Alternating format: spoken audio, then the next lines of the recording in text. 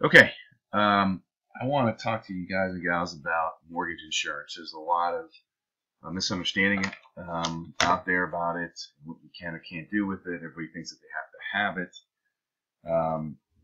and basically there's so many different things to kind of go over because once again, when we sit down with a client, we go over multiple options with them, but it also includes when they have to have mortgage insurance one way or the other. Now, I don't know if you know this, but there's so many different ways to structure mortgage insurance. Okay, you can have borrow paid monthly. You can have borrow paid monthly single. It's a one-time payment. Okay, and then you can have the split. You can split it. You can pay a one-time payment and then lower the MI on a per month basis. So there's so many different ways to set up, and then inside a split, you could do 7 different ways here. You could do 1.25%, 1.5. So the higher percentage you go, the lower the monthly MI goes, as far as paying it, in a lump sum.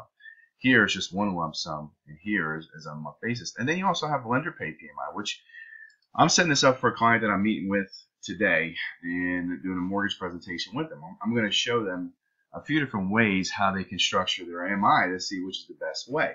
And the LPMI might actually be a better way. And what that is a slightly higher rate, but there's no monthly MI.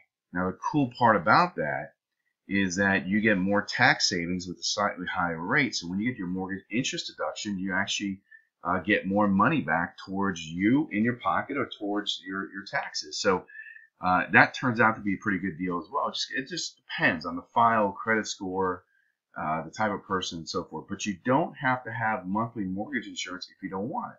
If you want it, then there's a couple of different ways to go about it. If somebody wants the monthly mortgage insurance, but they don't want to go to LPMI, lender paid mortgage insurance, then that way, then they're leaning towards paying a single one-time fee, or they're going to be or splitting it up, paying a basically half of it, paying half of the single, and then still have the MI. So let me show you what I'm talking about. So when you go into this here, we go into Radian MI Finder. Okay, that's one of the MI companies. We have plenty of them. But when you dive into here, you can just plug all this information in here. Okay, the MI coverage, everything else. Okay, so now what we're going to do is we're going to submit. Okay, we're going to submit these 3 different scenarios: the monthly mortgage insurance, which everybody, 99% of people have, and they think they have to have that. The borrow paid monthly mortgage insurance, and the split edge. Okay, and then I'm going to talk about the LPMI on this scenario as well. So if you go here on this part, okay, so if you go on this one here, all right, so we're going to go down here, we're going to hit submit. Okay, let me show you what this pulls up here. Okay, so this is the monthly MI. This is the one that everybody talks about. Okay, now it's $74. Yes, it's it's called 75. Okay, so yeah, that's $75 extra you have to pay until you get, this one's doing 5% down, until you get 15% equity after a couple of years. Basically you have to wait at least 2 years, but then after that 2 years, once you hit 80% equity, 20% equity, 80% loan to value, then you can drop that 75 bucks. That's the most common one. This one here, okay, so you look here, this is $3,344, okay? So yeah, it's a big chunk. Okay, why would anybody want to pay that? Well, if somebody has the funds, or if the seller's paying seller-paid closing costs, this is an option. Then you can roll that in, and they can be paid by the seller. Okay, so just kind of keep that in mind.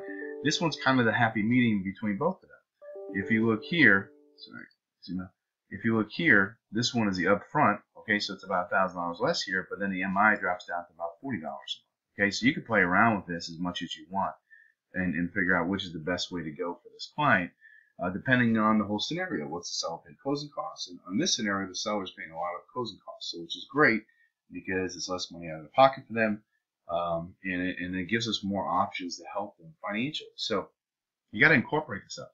The last thing is the lender paid mortgage insurance. When you look at that, lender paid mortgage insurance, it takes off the 74 bucks. So the rate will go up a little bit, okay?